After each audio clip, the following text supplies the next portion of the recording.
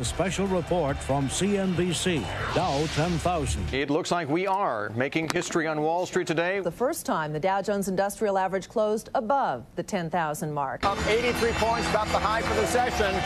First time ever above 15,000 for the Dow and a new high for the S&P. We do expect the Dow to crack 20K for the first time in its 120-year history, and it is done. For the first time ever, the Dow Jones Industrial Average has closed above 25,000.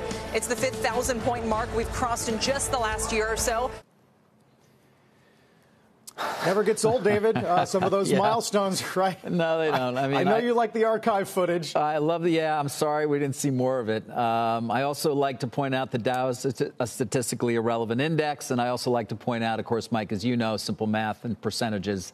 So clearly it gets smaller and smaller percentage-wise in terms of the gains we need to hit these milestones. Which is why we only make a fuss on the 5,000-point increments now. Right. I mean, it's not like the 1,000 points. Got it. What is interesting, and it almost never have you been able to look back and say that a big round number 1,000-point threshold was, a major turning point, a peak. But the 25,000 one is interesting just in terms of the cadence of the market right now. It's early 2018. Market been barreling higher for a year and really did just slice right above it and, without any trouble of 25,000 in January of 2018. That's when everybody was very bulled up. You started to see a lot of the sentiment stuff you're seeing now goes back to 2018 in terms of bullishness, in terms of the extended nature of this little short-term ramp.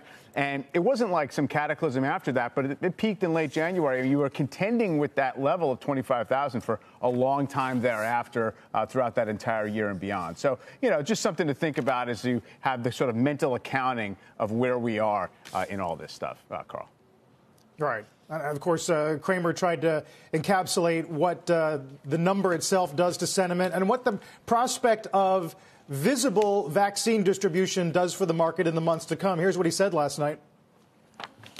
I think that what's happening is there is happy days are here again, somewhat justified, because if we can get this thing under control, it is going to be like the end of Prohibition.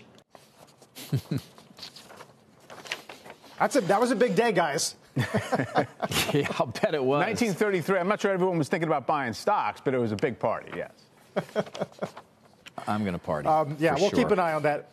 Obviously, there's a lot more wood to chop between here and there, as we all know.